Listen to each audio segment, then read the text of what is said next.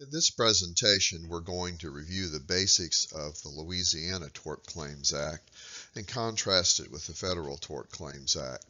This is good background for lawyers that will be practicing in Louisiana, as well as a setup for our later cases dealing with Louisiana tort claims law applied to federal government cases on flooding. Raw oysters, the quintessential Louisiana delicacy. They're briny, salty, and have a tinge of petroleum flavor, so we know they're Louisiana oysters. This is the bug that got people really interested in oyster-borne illness. Vibrio vulnificus.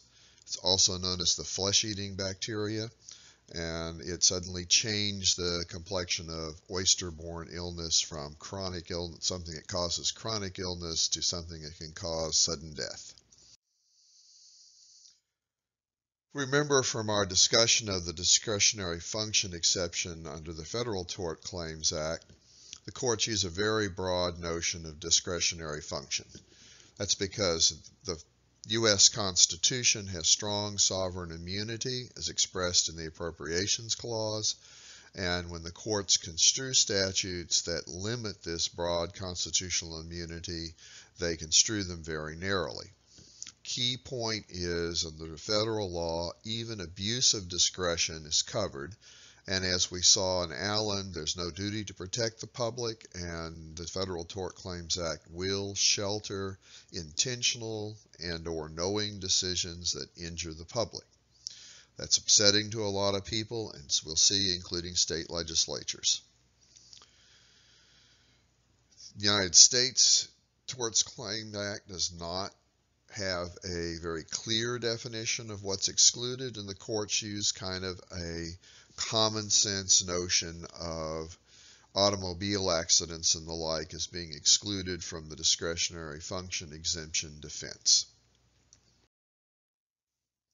State Tort Claims Act all include some version of the discretionary function exception. The real difference is the state laws apply the discretionary function to a narrower set of actions. States are, on balance, more suspicious of government action than are the federal courts. In most states, the test comes down to a public versus private actor test. Is the action something that's uniquely a state action, something only government can do, or is it something that a private party might also do? Classic example of the private versus public distinction is construction of highways. Under the Federal Tort Claims Act, the design of a highway, the choices that are made to balance safety against cost, which could include whether you have trees in the median of the highway, which are environmentally sound and reduce sound transmission, but stop cars in a lethal way, or whether the highway uses cable barriers and cleared medians. All of these choices would fall clearly under the discretionary function exception. Even a lot of choices about the surface and construction of the highway would fall under discretionary function exception. On the other hand, in most states, highway design, which is something that is often done by private companies, in fact, in many cases, the highway design is contracted to private companies, is seen as an action that is not uniquely a state decision.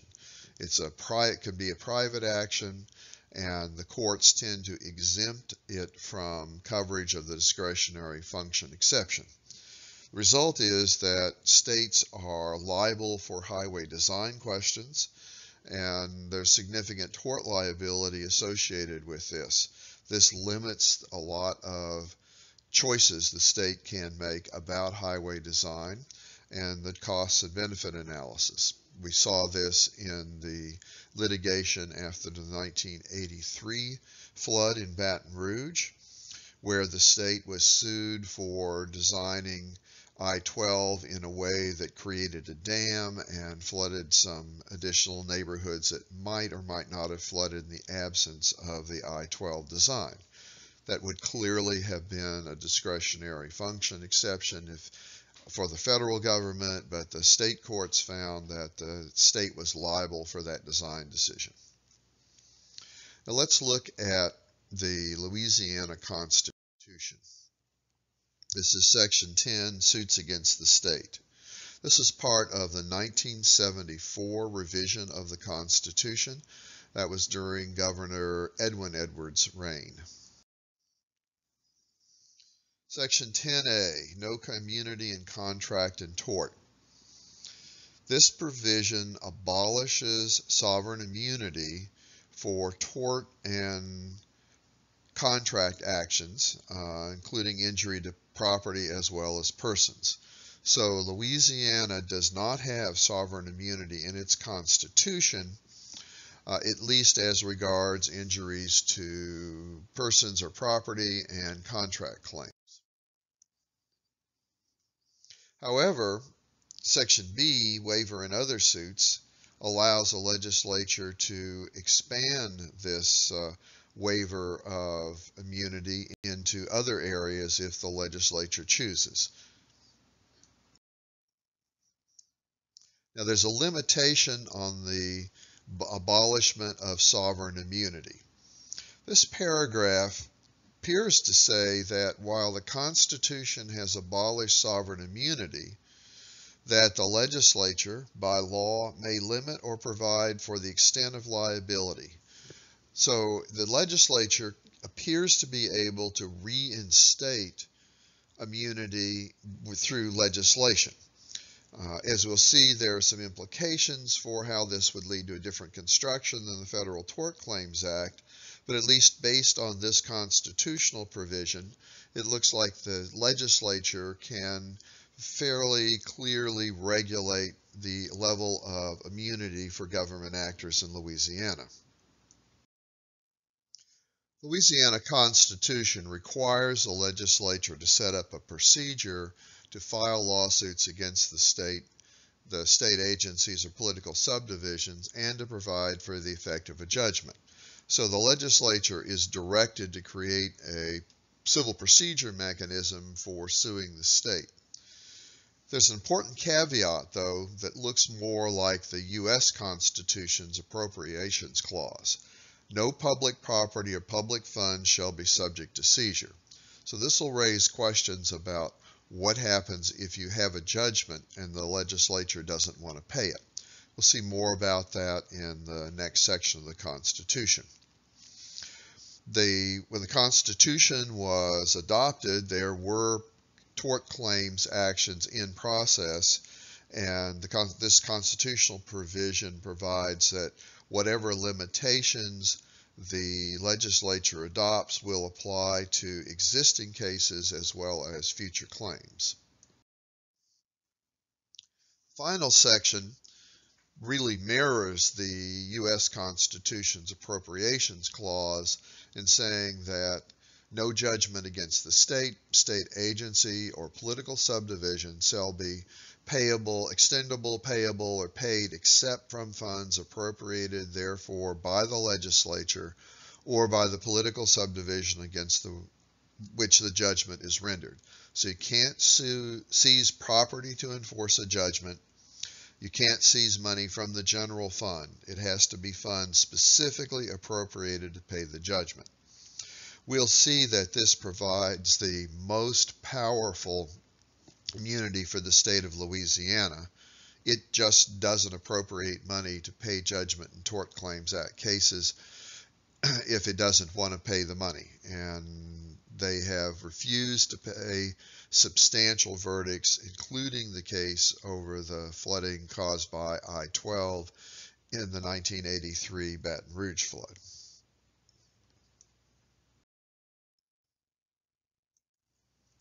We learned from the Federal Tort Claims Act and the cases construing it, particularly Dalhite, that when you have baseline of sovereign immunity in a statute that limits the sovereign immunity, the courts will construe that statute very narrowly.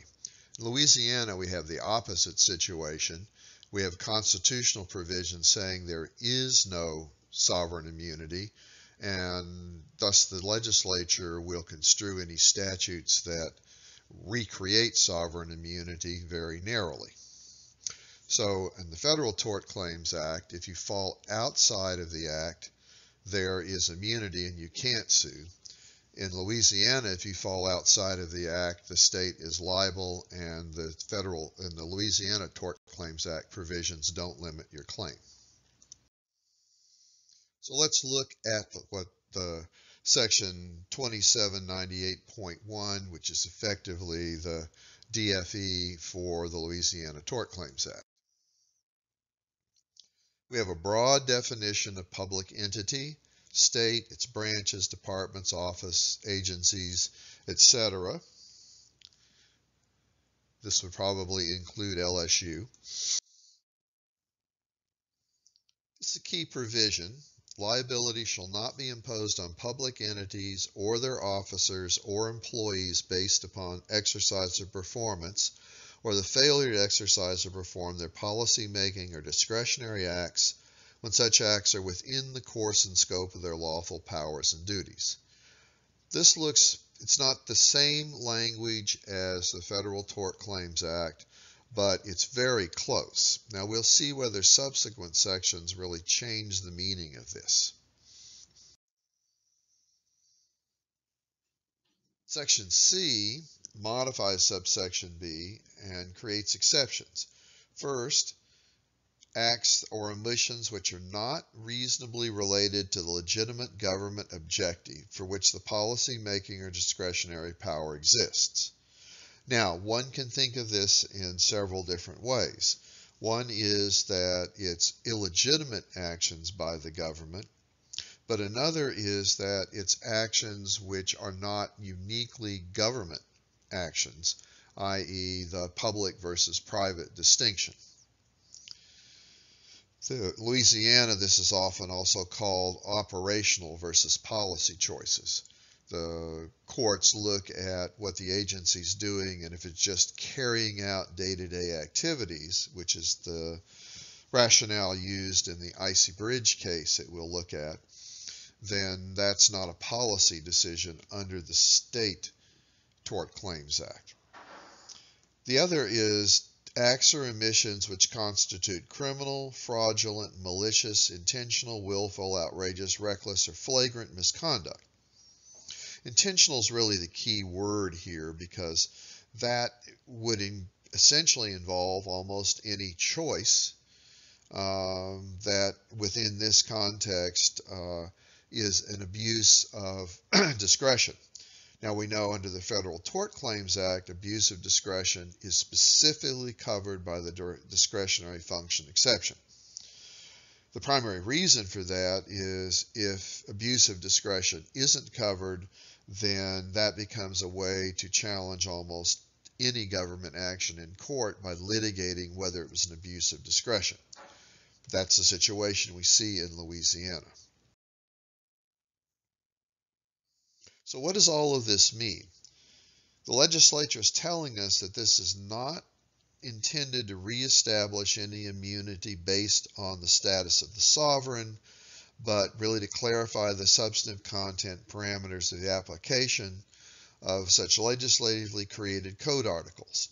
What it's really telling us is that its legislative purpose is not to reinstitute sovereign immunity, so when the courts are construing this statute, they're supposed to construe it within the context of the state policy not being to have sovereign immunity. That means the legislature will construe it narrowly to find liability whenever possible.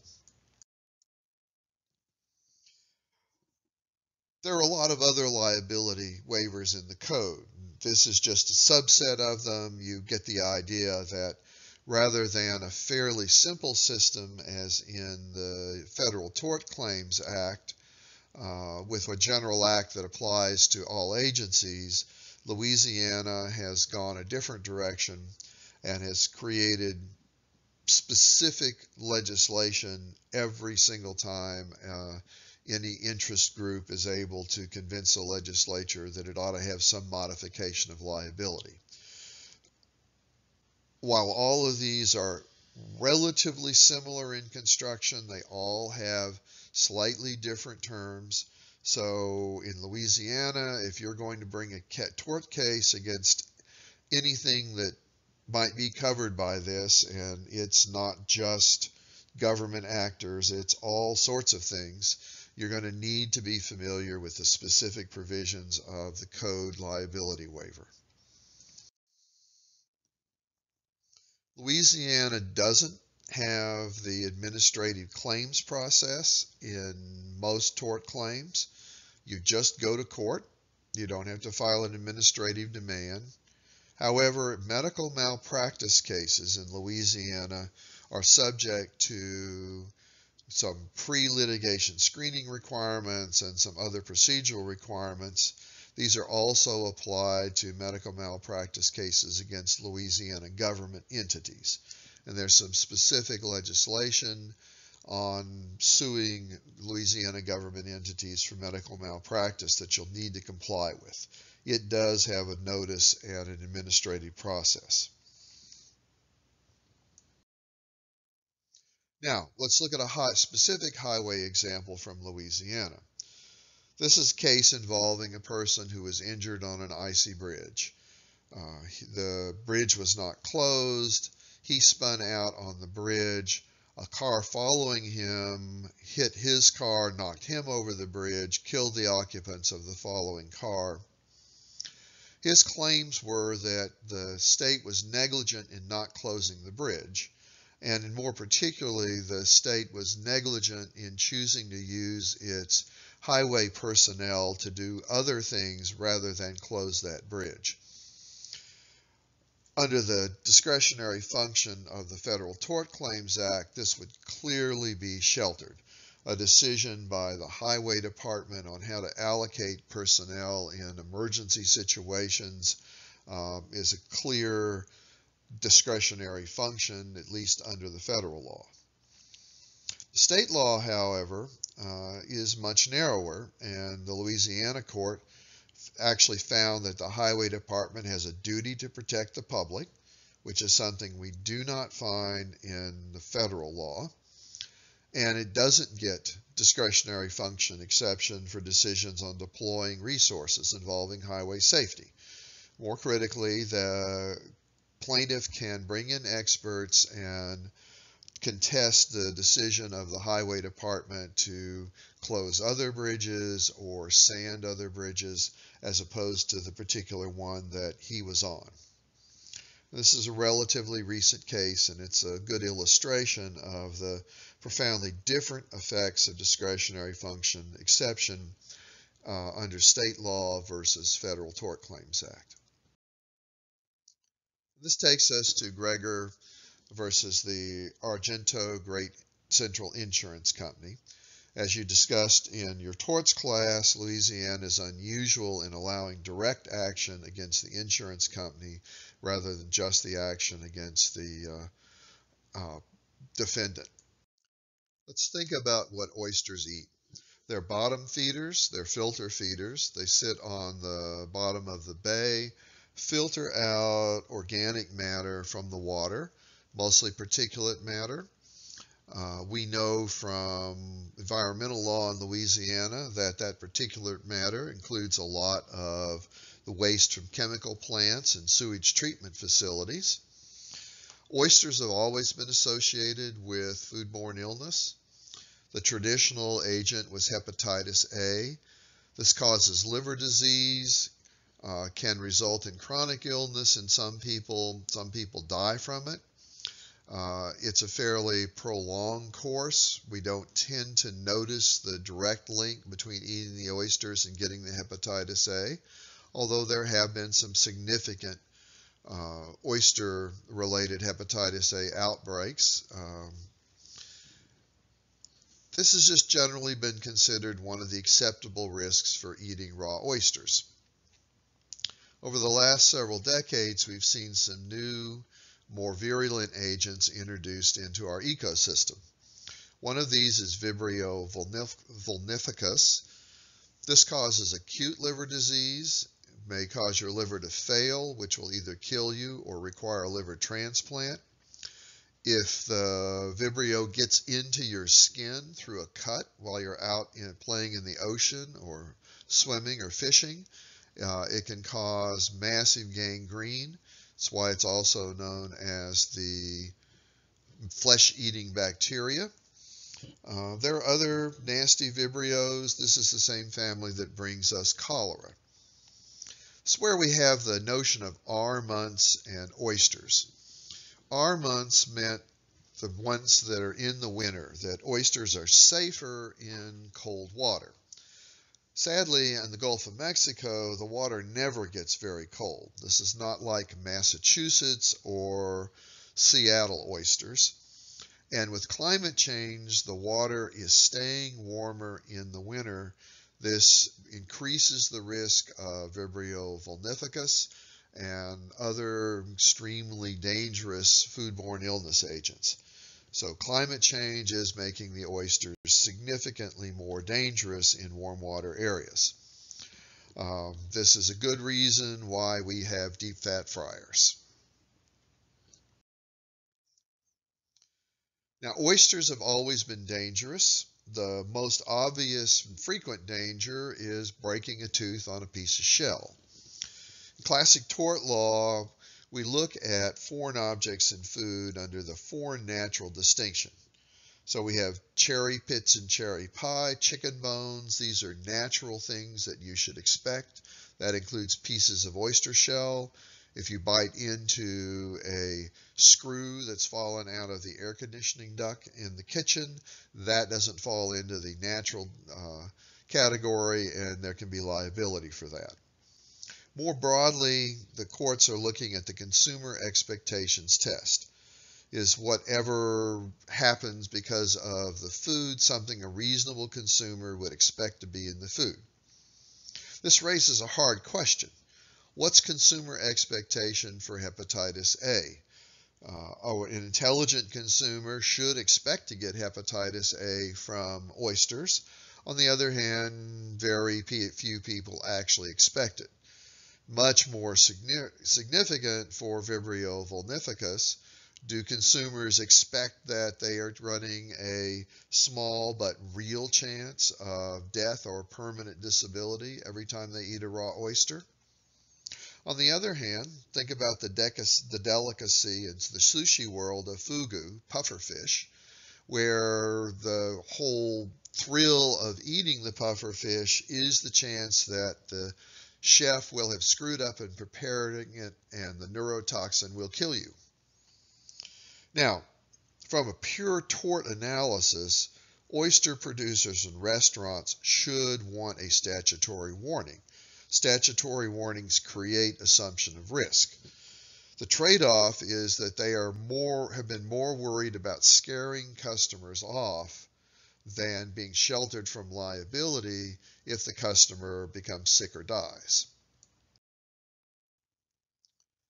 The legislature empowered the health department to warn people about oysters, and this has been incorporated into the sanitary code. And let's look very specifically at the warning. There may be a risk associated with consuming raw shellfish.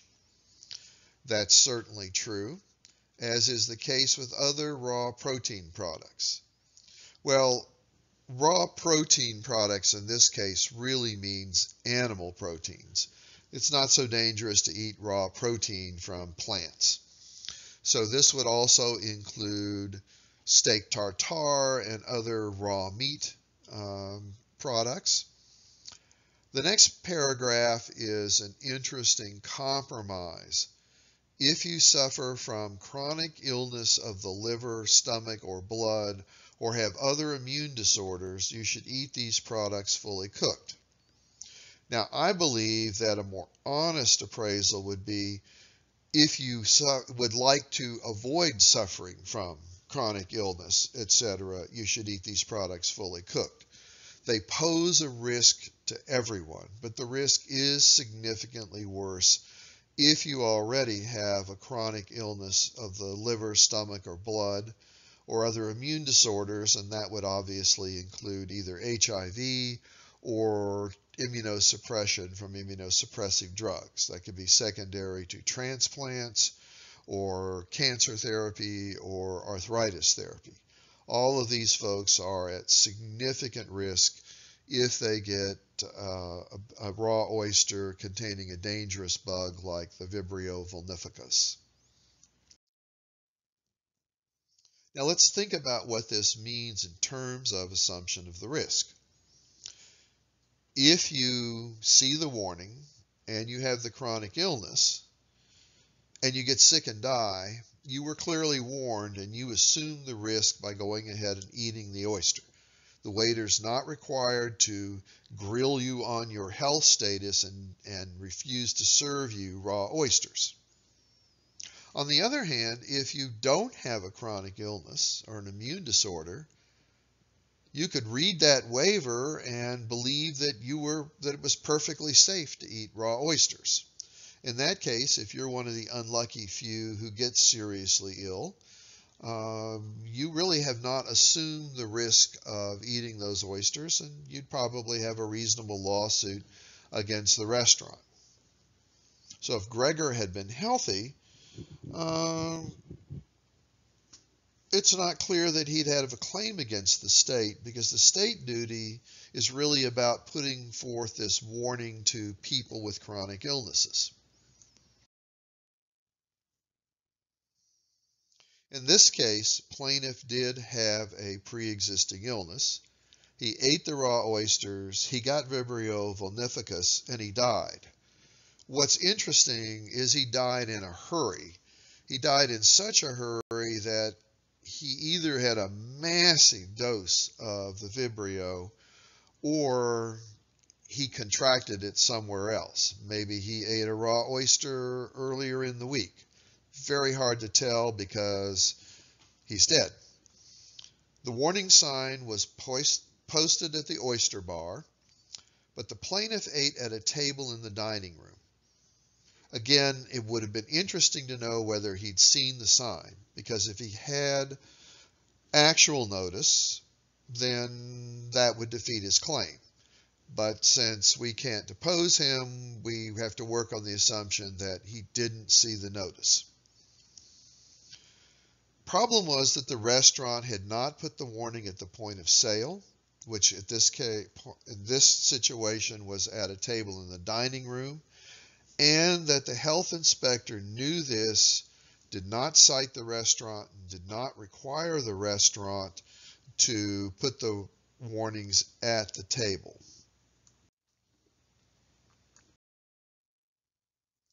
The plaintiff has sued the restaurant and the Department of Health and Hospitals for negligence in not putting the sign at the point of sale.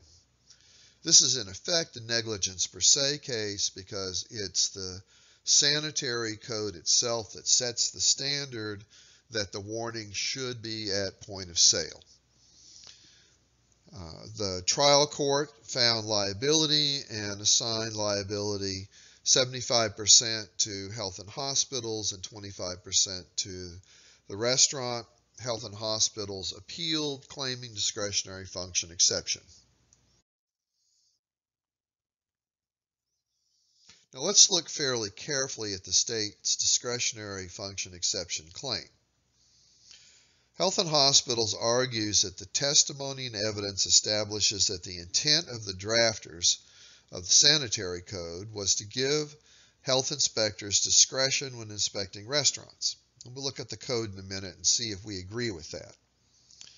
Health and Hospitals argues that the actual words of the regulation offer a variety of methods for compliance, which would require the use of judgment or choice. And in fact, it does say that you can use signs, menu notices, or table tents. And a fourth general alternative, that if signs, menu notices, or table tents aren't appropriate in a particular situation, there needs to be some other kind of warning. So perhaps if you're at a reception at the restaurant and a waiter is circulating with a tray of raw oysters, the waiter should individually warn each person about the danger of eating the oysters. The problem is that when we look at the specific regulation, what it says is that establishments that sell or serve raw oysters must display a prescribed warning at point of sale. So there's discretion in determining how you display the warning, but there's no discretion in displaying the warning at the point of sale.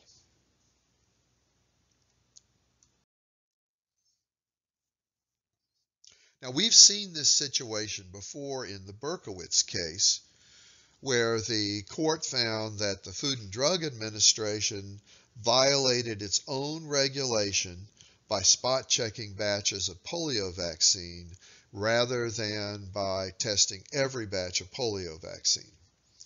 In this case, the agency is arguing that the reg does not apply, at least under its plain meaning, and the court is looking at this much as the Berkowitz court does, that it finds that if there's a reg, you have to follow the reg. Unless the reg specifically preserves discretion, as happened in the Varig Airlines case, then the reg eliminates your discretion. When you read the case, though, it's fairly confusing.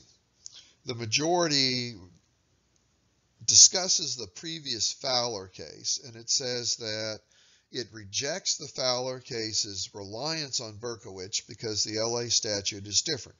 And when we looked at the LA Tort Claims Act, it clearly is structured quite differently than the Federal Tort Claims Act regarding the application of discretionary function exception.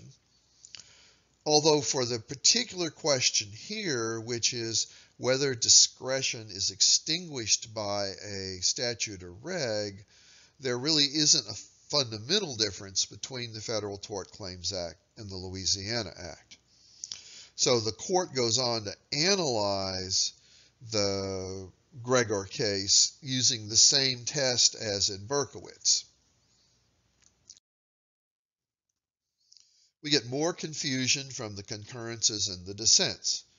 Two judges thought Fowler was right in assuming that the Louisiana discretionary function exception should be construed the same way as the federal one, but they disagreed on how Fowler handled the facts and thought Fowler might be wrongly decided because of the factual analysis. One of the judges who conferred just that she didn't think Fowler was right about the discretionary function in Louisiana being like the federal one. We have two dissents, only one gave reasons. He disagreed with the definition of point of sale. He thought that point of sale was a flexible notion and that the restaurant knew best in how to warn the customers, and that it was okay for the health inspector to defer to the restaurant. Now, under his analysis, if the warning failed, which we assume it did in this case, then the restaurant would be 100% liable rather than there being liability for health and hospitals. The court did find that the real negligence of health and hospitals was failing to train their personnel in the interpretation of the sanitary code terminology, specifically as to what the term point of sale means. This is a very insightful holding. This really wasn't about a health inspector exercising discretion after analyzing the code in the situation. This is about the general low quality of the training and procedures for the health inspections in Louisiana. You should carry this away when you're thinking about eating raw oysters or other extremely dangerous substances in restaurants, such as warm soup that's not boiling hot. Now, restaurant liability is an interesting question. Turns out that the oysters did not come from where the restaurant thought they did. We have the issue that these were bad oysters. Could there have been liability along the chain of distribution? But that wasn't brought up in this case. The law had been in effect for quite a while. There had been a lot of talk about the risk of oysters in Louisiana. The restaurant clearly had enough information to know that it was important to warn customers. Result of this, the court upped the allocation of fault to the restaurant and reduced the allocation to health and hospitals. So to wrap up, Louisiana has abolished sovereign immunity, which means that the courts construe the Louisiana Tort Claims Act in a way that increases liability.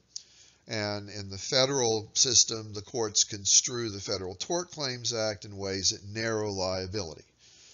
However, since Louisiana has gone to the specific liability waivers for dozens, if not hundreds, of special interest groups, tort lawyers practicing in this area will need to be familiar with whether any of those specific statutory provisions apply in the case they're going to bring. Just to test your knowledge, think through the difference about operating in a regime with sovereign immunity versus not having sovereign immunity, and think about whether the Gregor case really looks like Berkowitz, despite the fact that the Louisiana tort claims statute differs somewhat from the federal tort claims statute.